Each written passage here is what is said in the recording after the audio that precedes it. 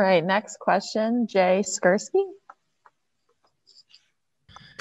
Hey Rob, it's Jay with the Buffalo News. Actually, talking to you just a couple of miles away from Williamsville North, where you spent a lot of time. Yes.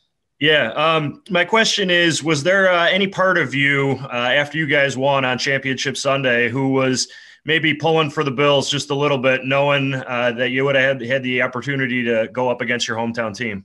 You know, that would have been nuts. I was looking at that game after we won. I was like, this is going to be nuts no matter what, no matter who we play in the Super Bowl. Because the Chiefs, they're the reigning champs. I mean, you're playing the reigning champs. Like, that's already an incredible story. But for myself, because I'm from Buffalo, I was thinking like, oh, man, if Buffalo beats the Chiefs, I'm going to be playing my hometown, like the Buffalo Bills. So, like, that just checking the score because we were on the plane on the way home.